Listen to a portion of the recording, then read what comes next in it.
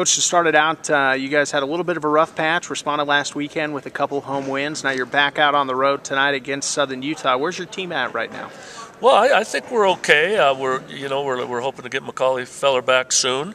Had a good weekend last weekend. Lost some tough ones in that stretch, and where we didn't close games out. We did last weekend, so I think we're in a pretty good frame of mind coming in here.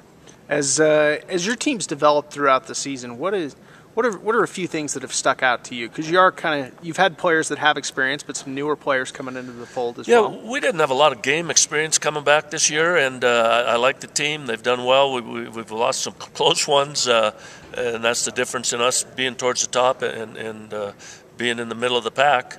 But I think we're a team that should be getting better all the time, and I think come March, hopefully we're at our best. Yeah, you talk about that with just 4 weekends of conference play left and then the conference tournament starting in Reno. Can you feel the excitement kind of building within your team for that postseason in Reno? Yeah, and the one thing about it, it's going to be a brand new season. Everybody's going to be there. We're probably not going to win the league, so it's jockeying for position, but once we get there, it's start over, and there's going to be a lot of teams, I think, that can legitimately think they've got a good shot at it.